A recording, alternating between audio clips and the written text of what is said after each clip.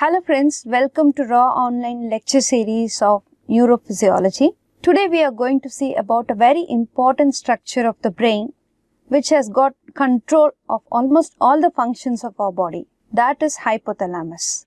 Let us walk into it. So we will be learning about the nuclei of hypothalamus, its related functional anatomy, connections of hypothalamus within the brain and outside the brain, and we'll be seeing in detail about the functions of hypothalamus. You know, hypothalamus is a subcortical structure which is present in the diencephalon of the brain.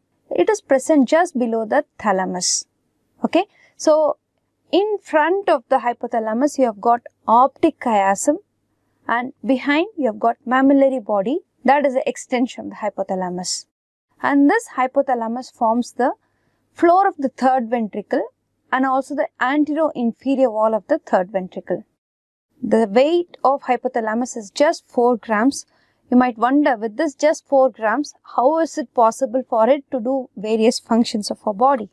This is the sagittal section of the brain showing the hypothalamus structure. You can see the hypothalamus is situated here. Just above is the anterior commissure. You can see the fornix and the corpus callosum lying above. Okay, this is the pituitary gland. This area is the hypothalamus. Okay, so it extends just above will be the optic chiasm and behind will be the mammillary bodies. It will be better in the next picture if I show it. Yeah, this is a picture of the lateral surface of the brain. You can see this is the hypothalamic nuclei, cluster of the nuclei, and here you have got the anterior commissure which comes and ends or just before the hypothalamus. This is pituitary gland, and here you have got the optic chiasm. This is the mammillary body. The same as the extension shown here. So, the hypothalamus is nothing but a group of nuclei, a cluster of nuclei. There are various group of nuclei of hypothalamus. We can see it is classified as anterior hypothalamic nucleus, posterior hypothalamic group, medial group and lateral hypothalamic group. Okay, so there are 5 nuclei in the anterior hypothalamic group. They are preoptic nuclei, paraventricular nuclei, supraoptic nuclei, suprachiasmatic nuclei and anterior hypothalamic nuclei. In the posterior hypothalamic group, we have got posterior hypothalamic nuclei or posterior hypothalamic area and mammillary nucleus. In the medial hypothalamic group, we have got dorsomedial, ventromedial and arcuate nuclei, and in the lateral hypothalamic nuclei we have got lateral hypothalamic nuclei. So let us draw the different nuclei of hypothalamus with this. I hope you all can follow with me.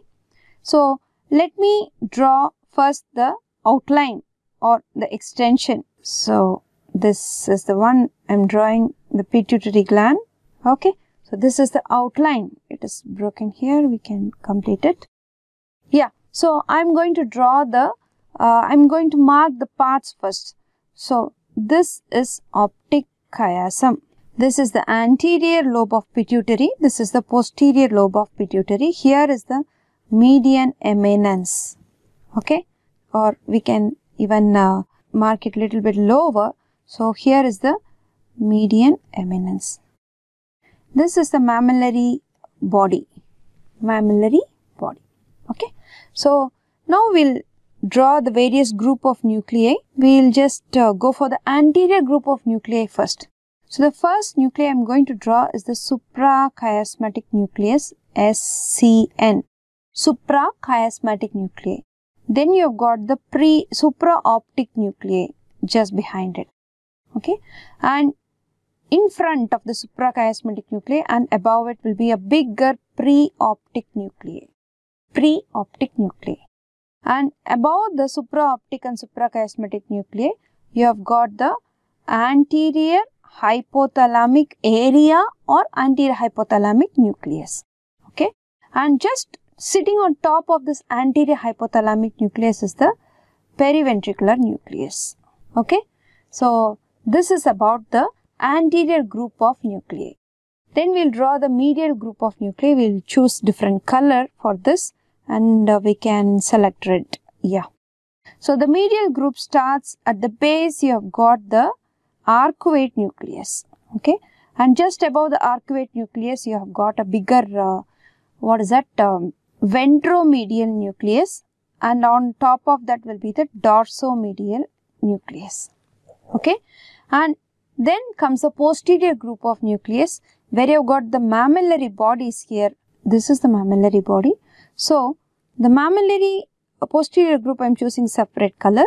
So, the mammillary bodies form the lowermost to posterior nucleus. There are two nuclei, medial mammillary body, lateral mammillary body, and on top of that will be the posterior hypothalamic nucleus.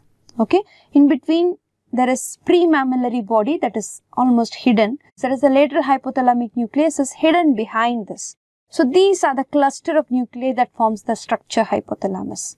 It is closely related to optic chiasm, and it is closely related to anterior pituitary and posterior pituitary. In this, I must draw the connection between the hypothalamus and the pituitary gland. There is one blood vessel. Okay, so that blood vessel is going to this hypothalamus like this. Okay, this is nothing but the superficial hypophyseal artery. Okay, and here in the median eminence, it forms a plexus. Okay, so this is a plexus, and again it enters into the anterior lobe of the pituitary gland, where it forms again a plexus, or this is what is called as hypothalamo-hypophyseal portal system. So, this is the portal system here. Okay, so this is the hypothalamo-hypophyseal portal vessels. This is superficial